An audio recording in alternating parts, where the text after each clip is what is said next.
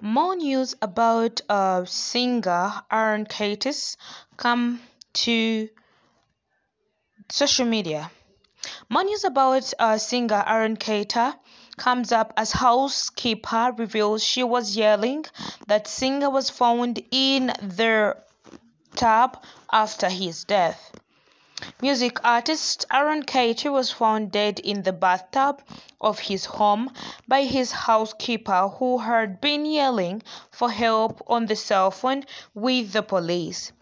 The cops arrived at Katie's home in the Lancaster, California around 11 a.m. on Saturday to discover Katie's body in the tub. It's really sad. According to the 911 operator, units need to be deployed at their estate for a female yelling. The operator made a cryptic reference to the tub. TMZ reported after obtaining the audio clip.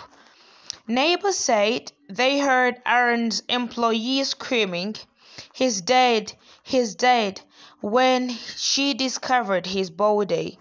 Officials pronounced Kate dead at the young age of 34, but no official cause of death has been reported as of yet.